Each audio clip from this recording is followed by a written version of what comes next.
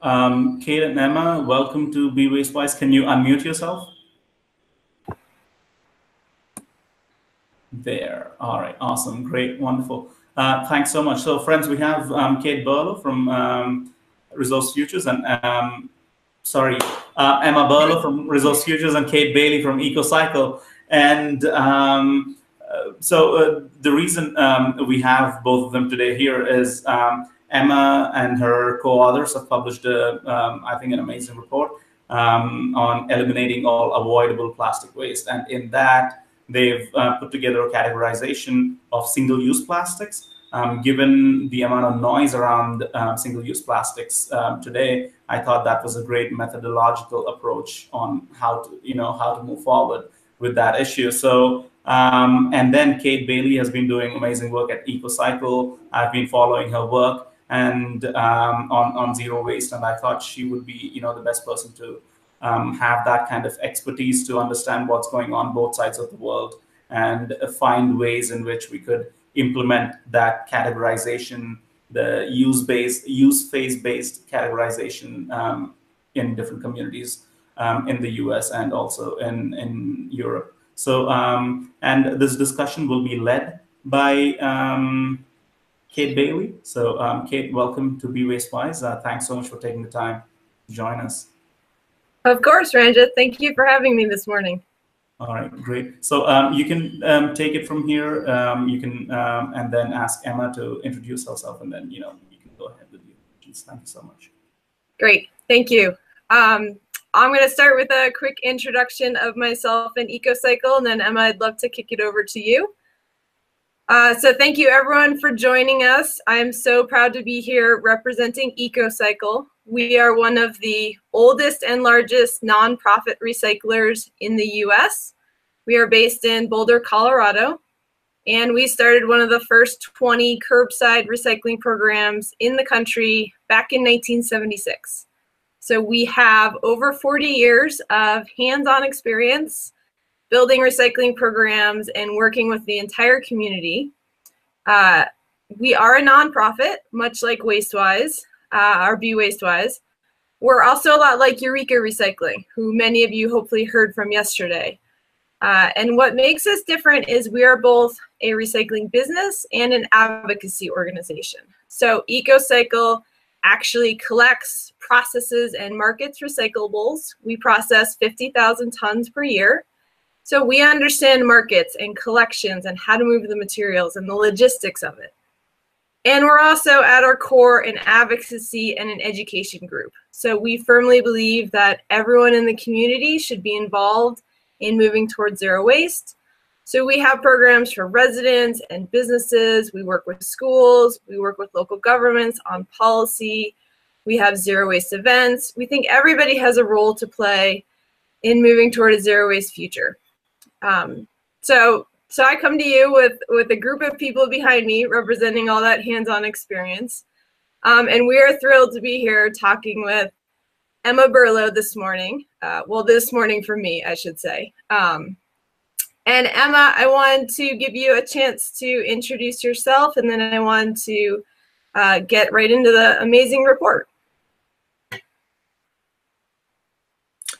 Great, thanks so much, Kate. Likewise, really good to be with you this afternoon for us.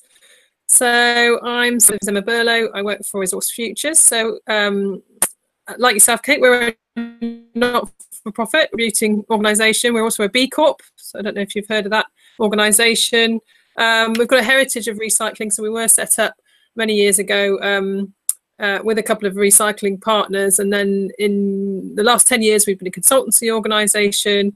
So we have a team of about 45 people, and we cover a range of consultancy for businesses and local authorities and policy makers across the whole spectrum, really, from waste composition analysis, so actually getting in and analysing the waste, right through to local authority waste services, and then my specialism, which is circular economy. We also have a community engagement arm and communications. So we run programs like Community Repaint, which is a paint redistribution network in the UK, which is very popular, and also some community action groups. So quite similar, without the actual physical recycling part, Kate, we've got quite a broad range of experience and quite a long heritage, sort of over 30 years heritage in the business. And, you know, on the smaller side, but we do compete with some of the big consultancies in the UK. We do a lot of work for RAP and a lot of work for Zero Waste Scotland and the Welsh Government, alongside, you know, some household names and some tiny businesses, which you love working with. So, so the report you mentioned was part of a piece of policy support that we did for a partnership of organisations, trying to influence the debate and trying to stimulate the discussion, which has been going around in circles. So that's what we're trying to do, is sort of cut through that ever going debate and look at things through a different lens. So that's kind of who we are at Resource Futures. Great, thank you, Emma. Sounds like a wonderful team of people you get to work with on great projects. So before we get into the nuts and bolts of the report, I was hoping you could give us a little background on what motivated it. There's been some great discussion we're watching out of the UK around circular economy and the Plastics Pact, and honest, we're watching it with a lot of jealousy. We are not having that discussion at the federal level here in the US. So I was hoping you could give us just a little bit of background on the policy directives and sort of the why. Like, why is this coming to fruition? Why is this a high level topic right now? Yeah. Well, I have to say, I've been in the business about 22 years. So it did come as a bit of the speed of it has come as a bit of a surprise for everybody. So it's not that we've been planning to get to this position for the last 10 years and we've suddenly got there. It's I think we have to thank Blue Planet, if I'm honest. And I mean that, you know, without a hint of kind of sarcasm. I think the public interest, particularly in plastics, has been massively boosted by the media around marine plastics in particular. Okay, so you may think, well, you know, how has that affected things? But that has gone all the way through to sort of high-level decision-making. And I think what was happening was there were a lot of these conversations were being had, but they didn't quite have the stimulus. And I think, as Mitch was saying earlier, it's taken a bit of a crisis for that to happen. Now, the China thing has been there, but it's not really hit the public perception quite as much. It's hit the industry minds and the policymakers, but it's not really been the big mover in terms of household names and retailers being put under a lot of pressure now to make a change. So in the background, organisations like RAP and you know, the Welsh government and the Scottish government particularly were trying to move towards some of these arguments, and I have to say probably following a European model. And then along came the pressure from China and the marine plastics debate, and the last 12 months has really escalated.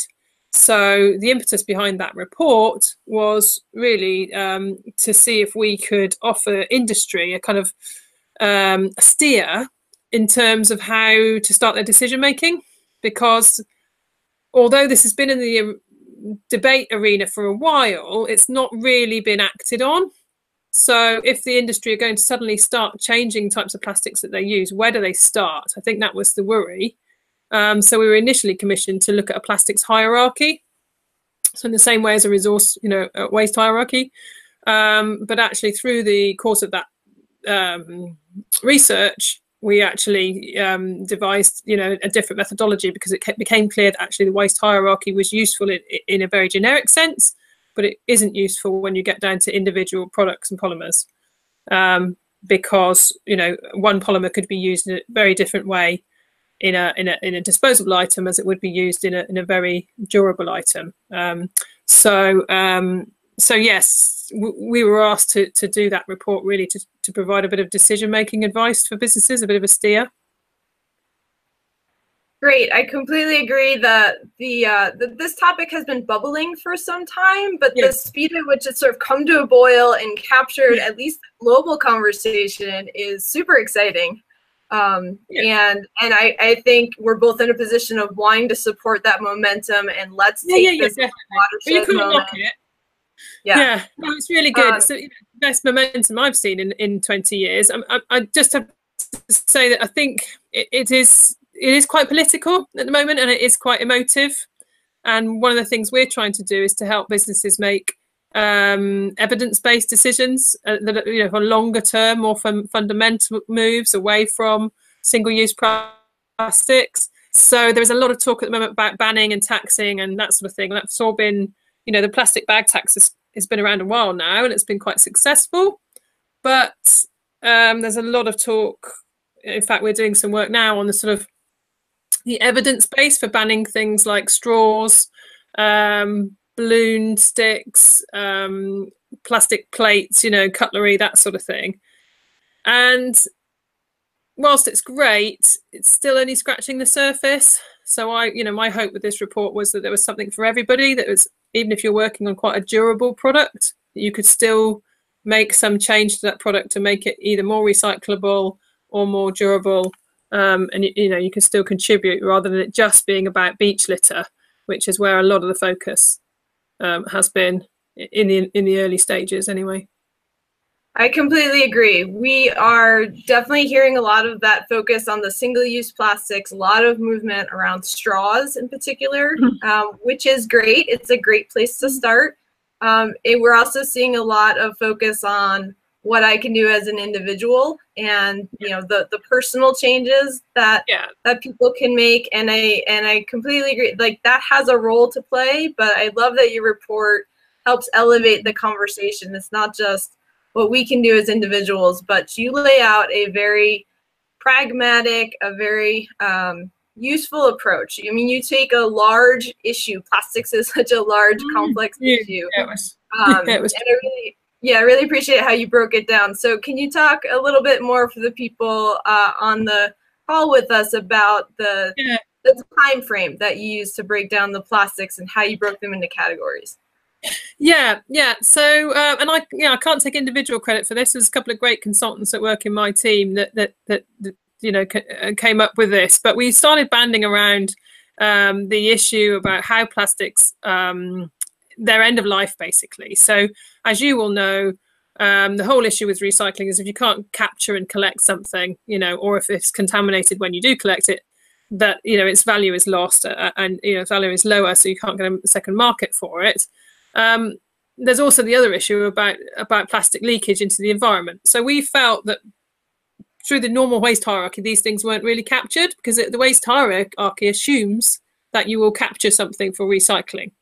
So we started to look at where things were used, and the difference between products that had a very short life, that were used for 30 seconds or less, right up to products that might have a durability of up to 12 years. So some, plastics used in cars, in airplanes, in buildings. Construction is a huge user of plastics. So we ended up coming up with this categorization that fluctuated a bit, but we settled on 5 categories, from very short, sort of less than a day, and very small. So those tend to be things like straws, wet wipes, sanitary products, that sort of thing, all the way up to long life, which is up to, we said, more than 12 years. So I mentioned constructions, carpets, some textiles, that sort of things, even plastics that are used in infrastructure and reinforcements and things. And when we looked at those, we realized, regardless of the polymer type, that the way those products were used would place them in a completely different market and a completely different collection zone, place in the world, even, from, regardless of the fact that they may both be made out of PET, for example. So so when we started looking at that, it was very clear that the user interface was very, very important, as in what that user did with that item, its functionality, the value that they got from it during its lifetime. And you could almost compare the two. You could almost say, how valuable is that product in terms of, the energy that's gone into making it versus its functionality when you use it. And if it's being discarded almost too quick, that's, you can see where the error in the judgment is there. You've got a product that has got, a lot more resource use gone into it than it ever has been used to stir a cup of coffee or something. And then as it moves through, you get these longer life products where you see that actually plastic is exactly the right product for that job. particularly around lightweighting. Cars and vehicles are a classic example, moving more and more plastic in vehicles, but they're using less and less fuel because they're lighter. So there was we didn't get massively into it in this report, but there was definitely a big complicating factor around carbon emissions. So this all sort of got tied up in this report. So at the end of the day, we couldn't tackle it all. Like you said, it's very complex. And when you start taking in life cycle analysis into account, the items with the shortest life cycle, inherently have a higher burden. And therefore, that those are the ones that you should need to eliminate or need to look at first. So that rings true with the argument about single-use disposables,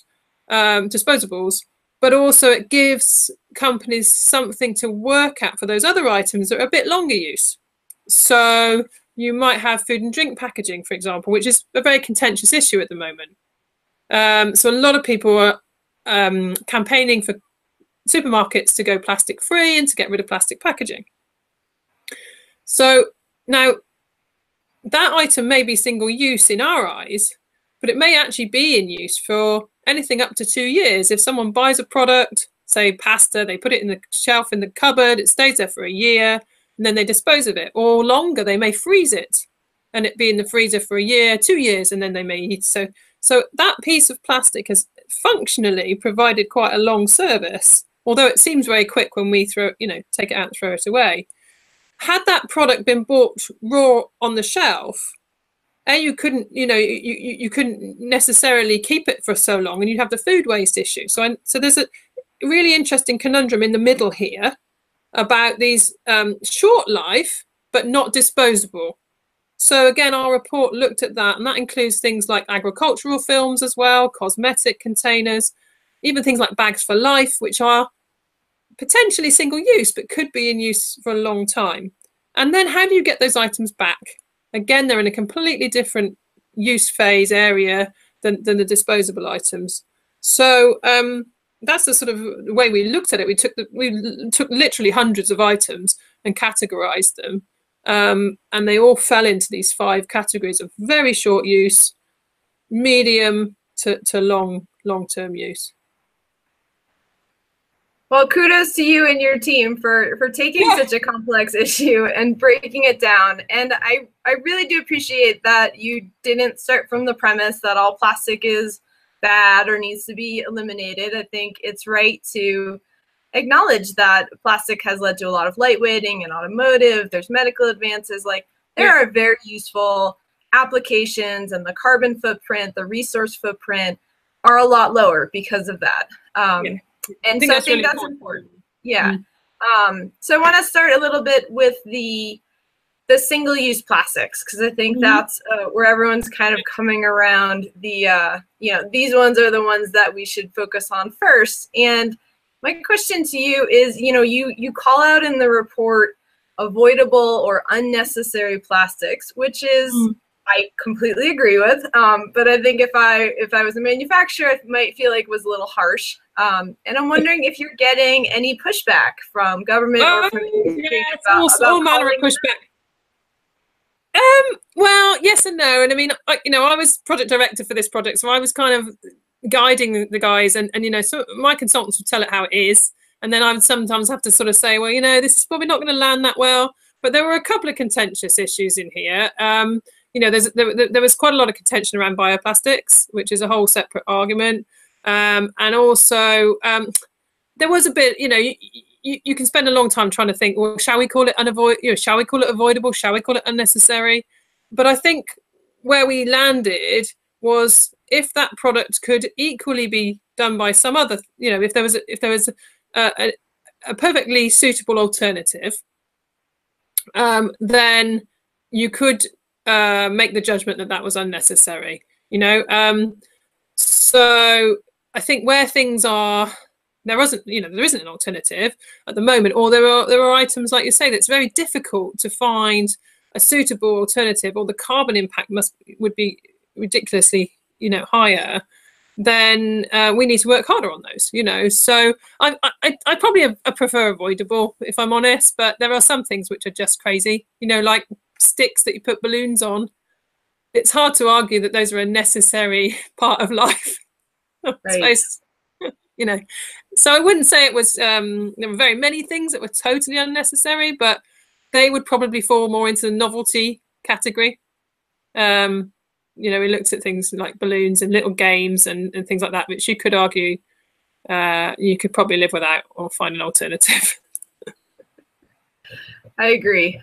So you mentioned bioplastics is, of course, a huge issue. And so we run a lot of zero waste events with a lot of recycling and composting. And so we see a lot of businesses, a lot of events just say, great, we'll just swap out plastic straws for compostable straws, or plastic plates for compostable plates. And you know, from the waste hierarchy, from the idea of reducing material use, they may be compostable, they're still disposable. There's just still a single use product, and that composting infrastructure is largely not in place in the US, and I think the UK is developing it as well. So I wanted to see if you could talk a little bit about some of the complications with bioplastics and where they might play a role, and where that's maybe not the right path. Yeah. So yeah, I mean, it's an emerging industry. I mean, so, you know, bioplastics is still only 1% of global plastics. So I hope it grows. You know, I definitely think there's a place for it. I think it's just one of these things that when you scratch the surface, it's never quite as simple as it seems. So a couple of problems, I suppose. One is, like you say, the infrastructure isn't there yet.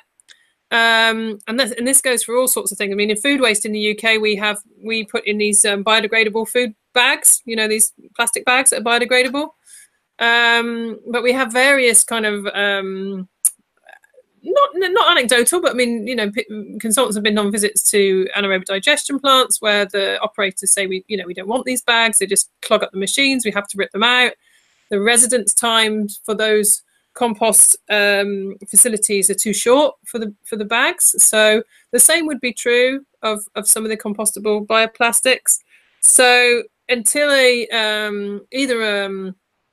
either those compost operators need to be incentivized in some way to extend the residence time, because obviously they want to make compost as quick as possible. They don't want to be waiting 12 weeks for a cup to biodegrade. Or there needs to be a special plant. And I understand that those, you know, they do exist, but they're certainly not commonplace. So the issue you've then got is contamination with traditional plastic feedstock. So you actually, you know, you risk cross-contamination of the two feedstocks if those cups then, or bottles, for example, probably a better example, then go into, you know, plastic recycling, which we've just had, you know, we've just heard from the previous speakers about the dangers of kind of communication and how people recycle. So particularly with products that are on the go, I think it's quite dangerous because most people will just dump those products in an A bin, and then that becomes mixed recycling. Chances are it's either going to be a contaminated load or it's going to end up in landfill or incineration, because once that load's contaminated, it's not worth sorting. And, you know, how do you tell a bioplastic bottle from a non-bioplastic bottle until we've got that infrastructure? The other thing I would say, and it's true of normal of fossil plastics as well, is there's a lot of additives based, you know, in plastics, in lots and lots of different types of plastics. So the problem is even more complicated than just fossil versus bio. You know, there are a lot of plastics that have additives in for whatever reason. Again, very innovative and perform lots of wonderful functions, but give us a headache at the other end.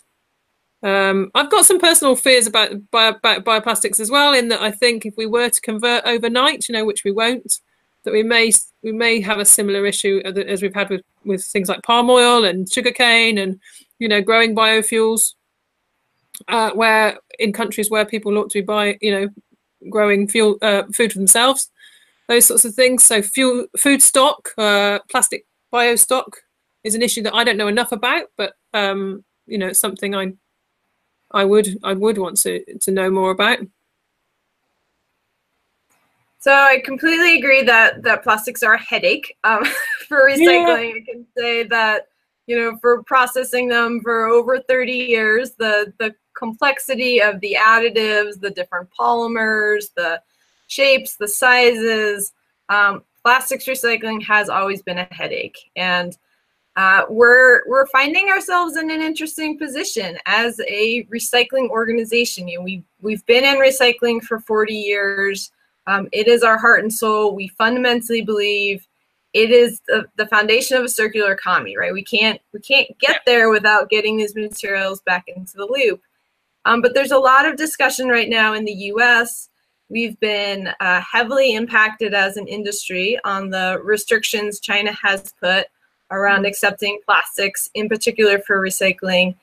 And a lot of people are calling on recycling as broken, or taking the opportunity to say, you know, the system isn't working. And so we're finding ourselves in an interesting position as a nonprofit, as an advocacy group, of saying, to some extent, yes, recycling is not going to fix this problem, right? We are not simply going to recycle our way out of this plastics problem. And trying to unite the industry to say, let's stand up and say, this isn't our fault, right? We were never going to be the ones to solve the problem, and we need more help. So I would say we're taking two approaches. One is a little different than, so your report focuses a lot on the timeline of how materials are used. We are seeing a lot of attention, particularly on types of plastics. So a lot of communities are having trouble marketing what are called 3 through 7 plastics. So the number 1 PET bottles, the number 2 HDPE milk jugs, those have solid markets. They always have. They're pretty easily recyclable. We can debate how much we should be using bottled water and all that stuff, but those markets are solid. What we're seeing instead is the number 3 plastics, in particular, the number 6, the polystyrene, styrene plastics, and then number 7, which is kind of that catch-all. So one of the approaches we're seeing here in the US and a little bit around the world is calling on some of those polymers to be phased out. Like, when can we replace a number 6 with a number 5 that's more recyclable? And when can that number 3 be a number 2? And really trying to, I want to say, pick the lesser of the evils, right? If we're going to make some plastic, let's make the ones that are less bad and more recyclable. And do you think that sort of product substitution or polymer substitution plays a role? Yeah, definitely. So the report does focus on the timeline, but the recommendations for each of those groups, if you like, then focus on, you know, what to do. So it's a sort of, there's a decision-making tree process. So if you can't do this, then do that. So if you can't replace with a reusable alternative, then replace with biodegradable. You know, so we do talk about where bioplastics would be helpful, and that's where the very short use phase, where those products have got the highest potential for leaking into the environment. So, you know, on a cafe, on a beach, you know, those sorts of items, there's an argument that there's a chance that that's going to end up in the ocean. We just have to accept that. We've done everything we can. If you can't, you know, if you can't close your system 100%, then go for biodegradable, because at least if it escapes, then it under the right conditions, it will biodegrade. So you go through the reusable, and then you go for those longer term products where you can say, okay, we can design this for higher recyclability. And that's exactly what you were talking about.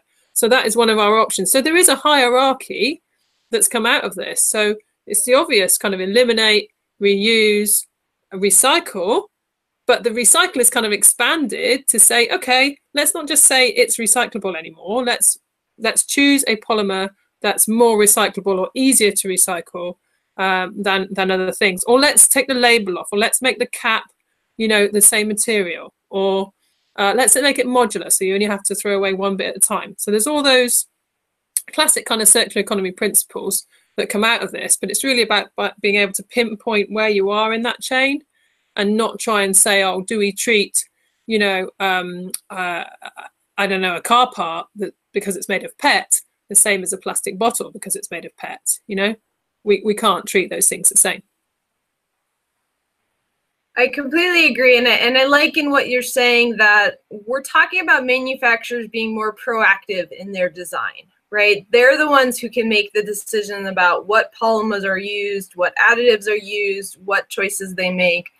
Recycling has always been reactive, right? We're always trying to figure out what do we do with this thing that got thrown at us. Yeah.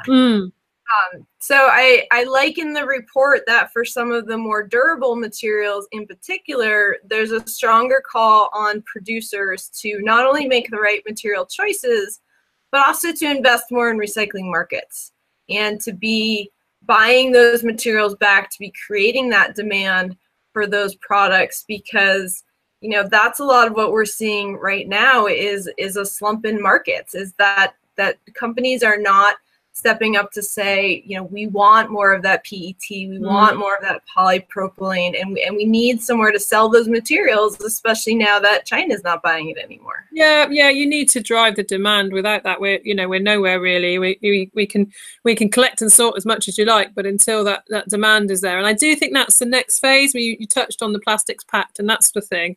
And I think the real challenge is going to be driving those markets. I think a lot of particularly retailers are they're under pressure now to make some changes, and I think they will.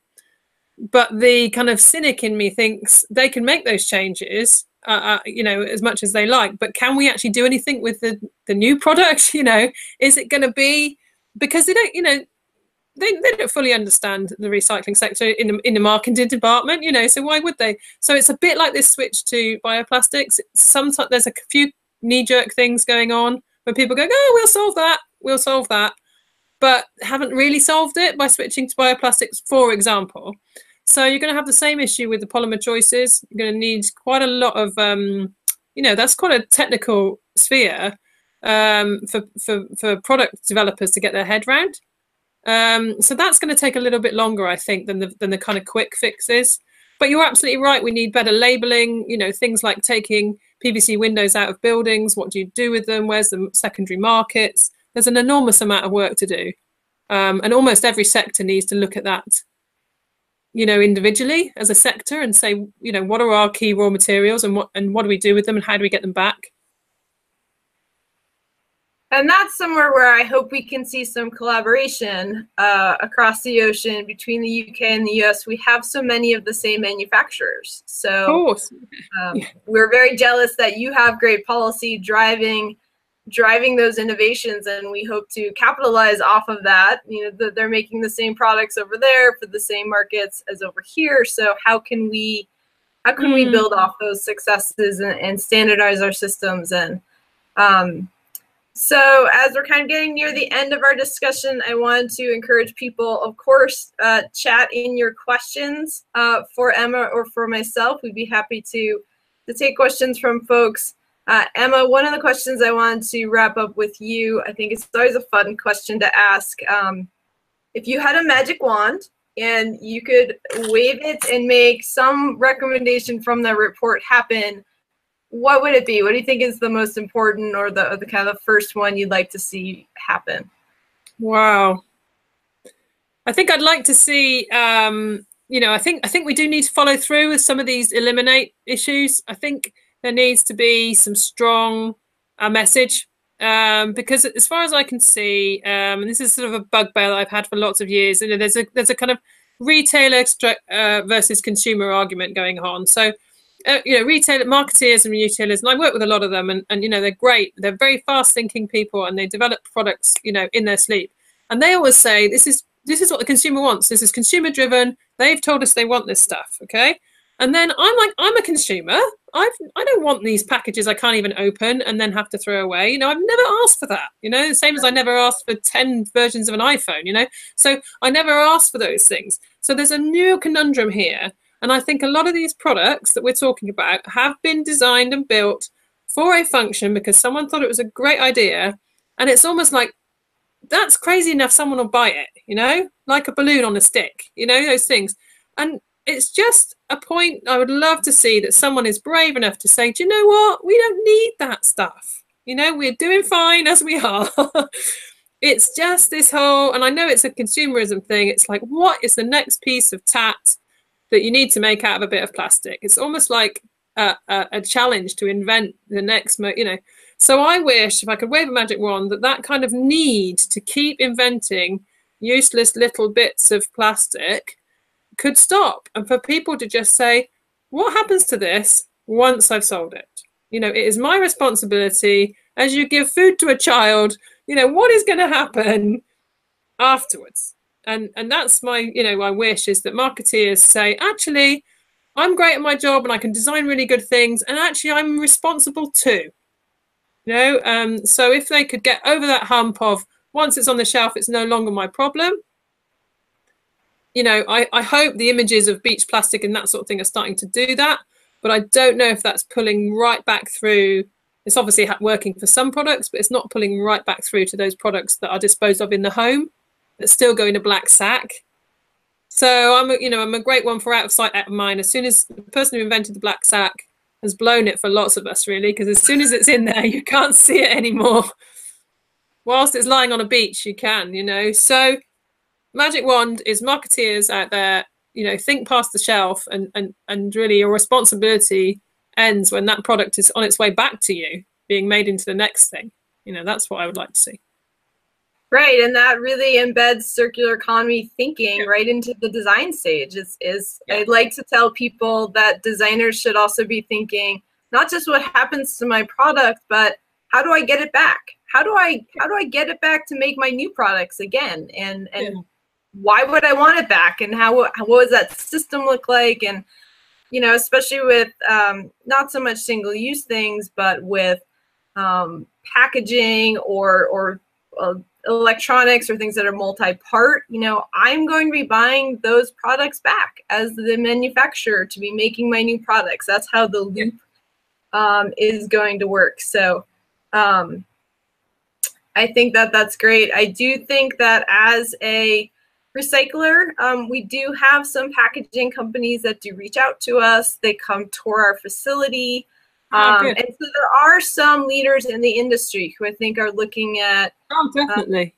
Yeah, they're looking both at their responsibility and they're also looking at the business opportunity, right? At the end of the day, how can they get an edge by making a product that is responsible and that is well designed and that people want because they feel good about it. So, but there certainly is at the sort of the middle to top end of the market. I think, you know, we need to get into the mainstream and the convenience market.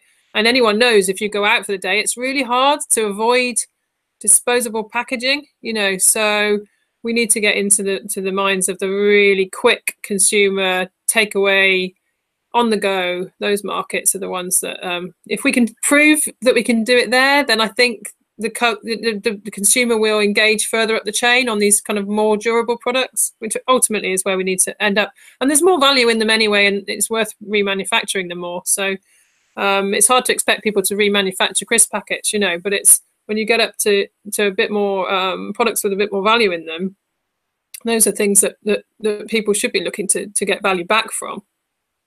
Absolutely. And so Sarah has asked a good question about manufacturers that she's heard that manufacturers have issues using recycled materials because of the quality and the contamination. And I think our last set of speakers spoke a lot about contamination and the need for better education. I will say that from a recycler perspective, and as a nonprofit in particular, EcoCycle has invested a lot of time and energy in education and engaging the community and good signage and collection systems. And what we're seeing is our materials have much lower contamination coming in and much lower contamination going out. And because of that, we're able to get higher prices for them, which helps justify that spending on education. And so we build stronger markets. So I think, you know, that is definitely a concern. Manufacturers want clean materials. That's a lot of what we're seeing in China, where they're like, this is dirty stuff, we can't take it anymore.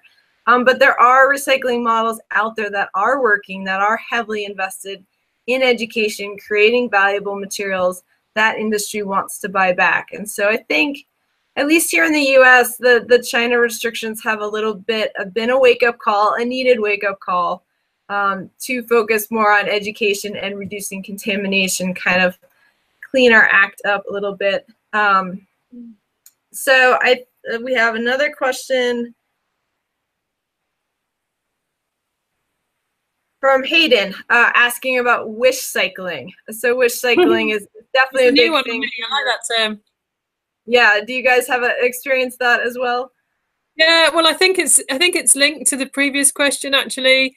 I think to reduce contamination. I mean, the ideal way to reduce contamination obviously is to have a closed loop system. So, manufacturers can go a long, long way. I mean, we are nowhere. We're just scratching the surface in terms of closing loops. So if you have a product and you can get your own product back, if you can lease that product and get, 99 or 100% of that product back, talking about bigger items, obviously, there's no reason why you have contaminated, feedstock. Post-consumer waste, I understand, is a whole different ballgame. But you're normally downcycling that plastic into other products anyway. Or you might be taking out the HDPE, which is relatively clean when you can segregate it. So the question from Hayden is, you might do this practice of wish cycling. You kind of hope, and this happens a lot in the UK, you can hope that this can be recycled, so you put it in the bin, right? So we can't recycle black food trays in the UK, or not everywhere anyway. And so a lot of people put them in because they go, oh, that's plastic and it came from the same supermarket, so it must be okay. So I absolutely think this comes down to elimination, and you've got to give the consumer a hope that, by putting a load of stuff in their shopping basket that there's no hope of them ever recycling, there's no market for, you're just setting everyone up to fail, really. So I think, coming back to your point, Kate, you need to be really firm about eliminating some of these plastics that could be replaced with something else. Okay, it's going to be a penny dearer or whatever, but safety aside, it could be recycled. And if it's not, then it needs to be labeled huge, big letters. This cannot be recycled. Then the consumer's got a choice not to buy it or to put it in the landfill or whatever. So yeah, I think the responsibility there is a big one on the retailers there. Absolutely. I think you hit the nail on the head. It's a lot on the retailers to help consumers understand what to do with their product and really make it clear, where does this go? So I want to wrap up. I want to thank Emma so much for her time. This has been a delightful conversation. Yeah, it's great. I will shamelessly pitch ecocycle.org is our website to find out more information about EcoCycle and our work to build zero waste communities around the world. So check us out and feel free to reach out to me with questions. Emma, can you close us out with a few thoughts and also tell people how they can access your great report? Yeah, great. Thank you.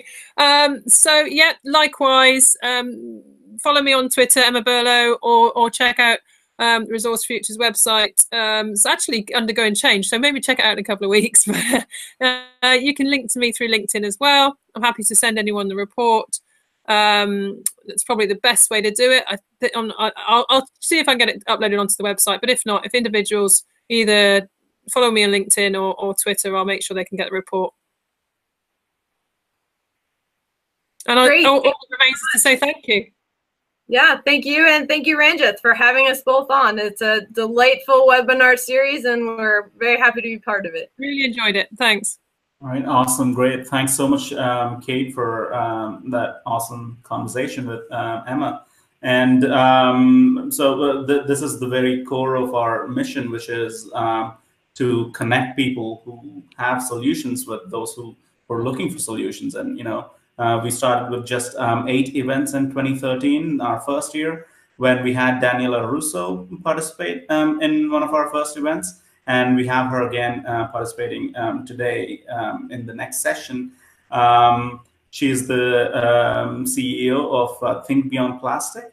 We started with 8 events in 2013, and now this year we did about 35 events this year, which is about 1.5 weeks. And next year we're trying to get closer to 1 event every week, which is the largest platforms for knowledge dissemination via video. We're looking for regional partners who have knowledge and expertise and who are looking for ways to get that knowledge out there. to a larger audience. So if you are one of them, get in touch with us. We're a nonprofit. Let's work together and let's invest in our collective future. So thanks, guys. Thanks for joining us today. And with that, I'll hide you from the broadcast, and I'll bring Daniela on. Bye. Bye, Kate. Bye, Randall. Bye.